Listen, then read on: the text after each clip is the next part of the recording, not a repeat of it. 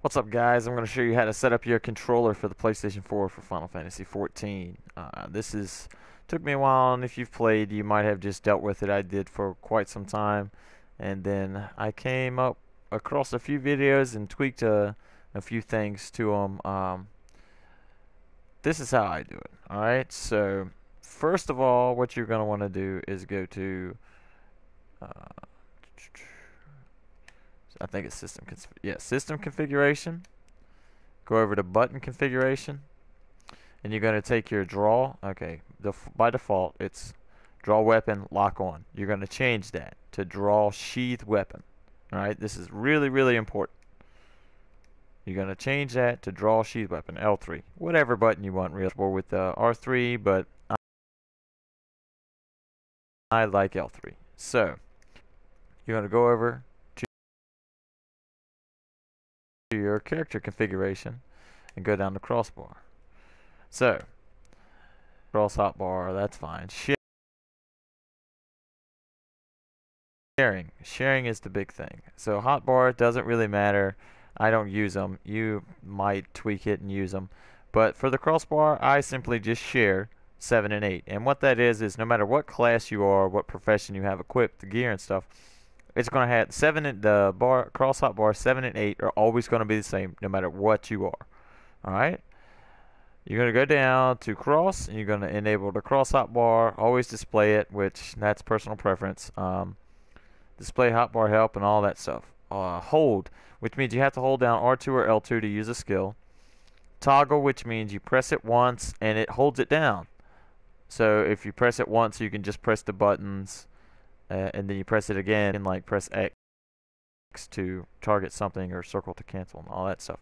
Mixed, you can hold it down for I think, let me see, if I'm not mistaken, you hold it down. You can hold it down for a second and it's fine. But if you tap it, it locks. So if you tap it, it locks. If you hold it down, you can let go and it lets go. But if you tap it, it locks. I much prefer the hold. I prefer that. That's personal preference. You can do whatever you want. Hold is the best. D-pad on the left always, and then triangle, and then the same with that. Or you can do L2 is D-pad, L2 and R2 is D-pad, D-pad. It's whatever you want to do. It's all personal preference. That's all it is. So if you hold down R2, this is just going to be triangle, triangle, stuff like that. You'll see what I'm saying. But I like to leave that default. Okay. So after that, we're going to go down to save that, and then system configuration, controller, lots of stuff we got to go through here. Make sure everything is right. Touchpad, left click, it's whatever you can do. Personal preference there. Alright, then we're going to go down character configuration again. Target, here we go. Okay, so first you want to, you can keep all that the same. Target filters, that's all up to you. Filters enable when cycling. While sheath, okay, this is the way we do it. When your weapon's sheathed, you're going to do whatever. That's basic interactions, so you want to be able to target everybody.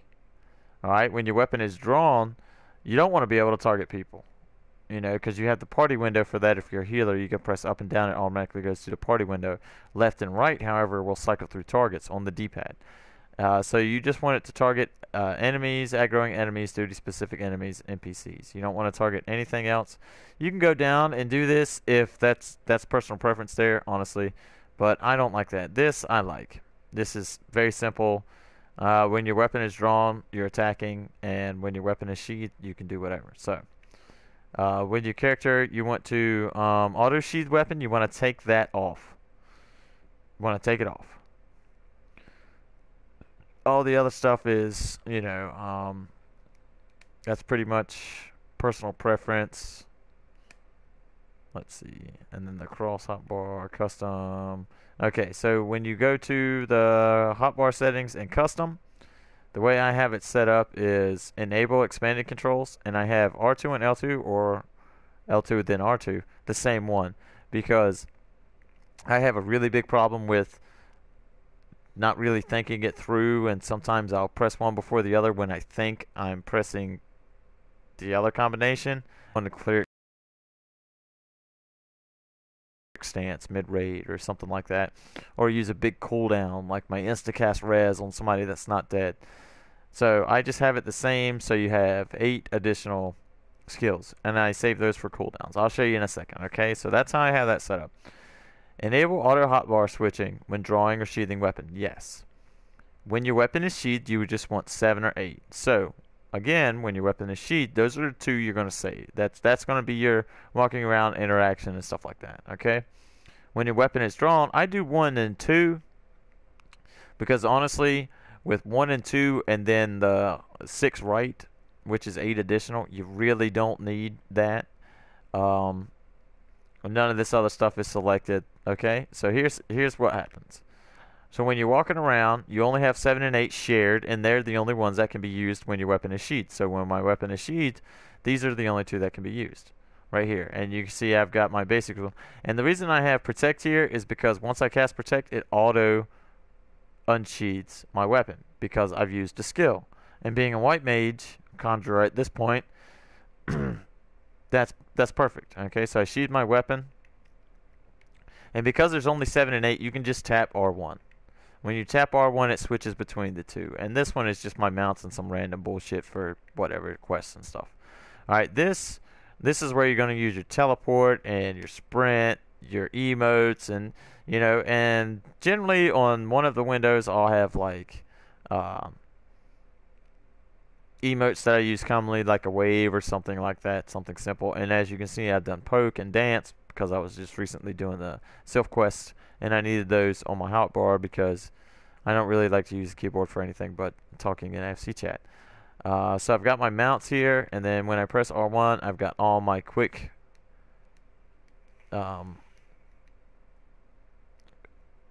menu options. Again, I've got protect on here because once I cast protect, it automatically unsheathes my weapon, and you know, even as a DPS or a tank or anything like that, it'd be good to have your opening skill for that. Like me, I probably should have cure on like R2 and X even on this bar. That way, if you know, well, this is black mage. I'm sorry. Though I have the protect on here for solo. So if I was a white mage or, you know, a black mage, you want to open up with thunder. So you might want to have thunder on your R2 and X. You know, so you open with thunder or whatever you open up with. Even as a tank, R2 and X on the sheath menu, and it's going to automatically unsheath. And you can see when I hold these 2 down, I have raise because that's a cooldown I don't use. And this is just a macro here that's nothing. I was testing some stuff out. So no matter how I do it, it always comes to those 8. Those are your big cooldowns. Those are the ones you're going to use rarely. Obviously, as a black mage, I only use raise if I need to. So you can press. I don't have any skills here, so let's go to. Let me show you. Let's just take beckon and put that on number 2. Okay, now I've got a skill there. So if I just tap R1, it'll go back and forth between these 2 bars. And generally, you don't really need, you know, that many skills. You really don't. You don't use that many skills in your rotation. As you can see, I've still got 4 taken up with auto attack, sprint, teleport, and return.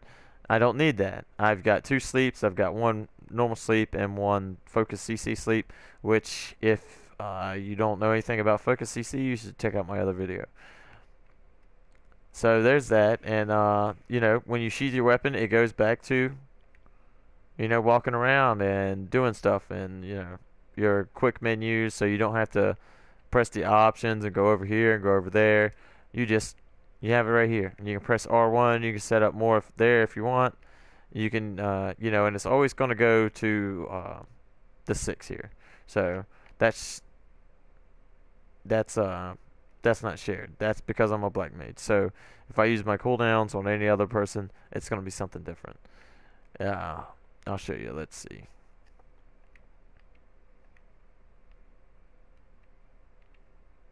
Oh, I still have that on hold. I need to change that. So let's go to character, and then we'll change to my conjurer. Alright, so same, but when I unsheath, I've got my conjure skills. And when I go like this, I've got nothing there because he doesn't have any cooldowns. He just has these skills. So there you go. You can just tap R1 to switch between two skills. And the way I have it set up, I have a main. This is not him. I've started on a new server with a buddy.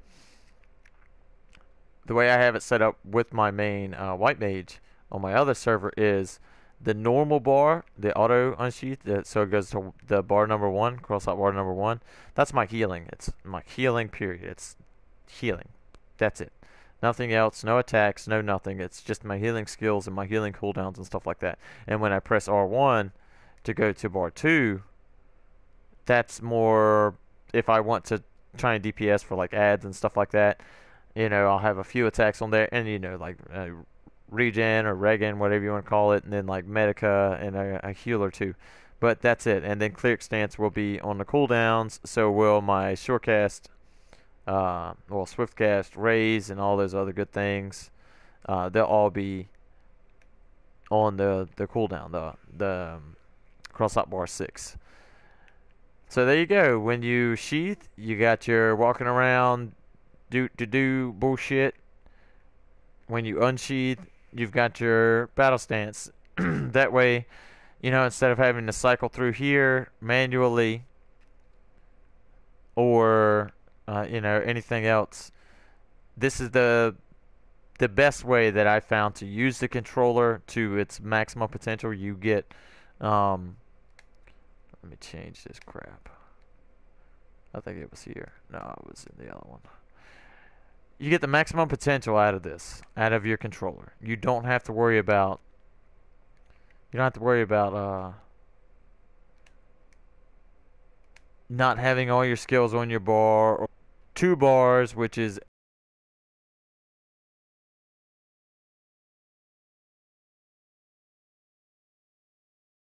8 and 8, 16, 16, 16 is 32. So you've got 40 freaking bars, 40 freaking skills.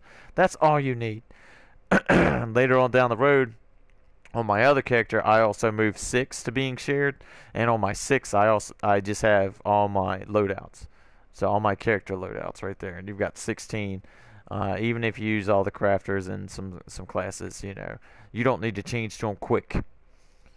You can just simply go to your character screen to switch. If you want to switch to the other gear set, so you don't need them on the hotbar. A lot of people like to put them on the hotbar, but I figure 16 of them on the hotbar, that's plenty. And then I'll move 6 to being shared as well once I get those classes up.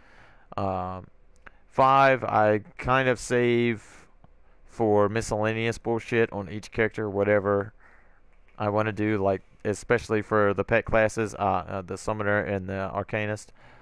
I'll have 5, and that's where his pet commands will be, like obey and stuff like that, and heal and shit like that. That'll be on number 5. 4 and 3, I'll set up for PvP, and I'll go in and manually change from it toggling between 1 and 2. One on the unsheath, I'll change it to being 3 and 4, and I'll have those set up again. PvP healing and PvP DPS, or however you want to do it, and then you just go in and manually change that. Because when I start PvPing, I PvP for a long time. I don't like do one round of PvP and then go to PvE. I'm either doing one all day or another all day, or if I do one for most of the day and I switch, then it's pretty simple to switch to that. It's just the settings. You just go over character configuration, cross out bars, share, custom, and you just unclick 1 and 2 and click 3 and 4 when weapon is drawn. And when you get to that point where you want 6, even if you want 5, if you want 4 bars shared, there you go, there's 5 of them. And it's pretty simple, but it really does help out. It helps out a lot.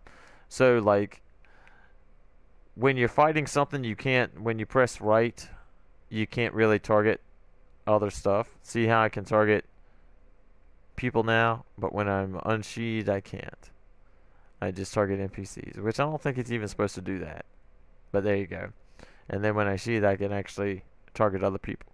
But if they're in my party or my alliance, I can just press up and down on the D-pad, and that cycles through players as a healer. It cycles through your party window. So if you press up, it's going to go to the bottom of the party window. If you press down, it goes to the top. And then obviously, whatever you press, it's going to move in that direction. Another thing to keep in mind with playing with a PlayStation 4 is if you hold in R2 or L2 and you get ready to attack, a quick way to cycle through enemies, you can press left or right on the D-pad, but that cycles through a lot of things. You can see I'm just pressing right on the D-pad and it's actually targeting that guy up there.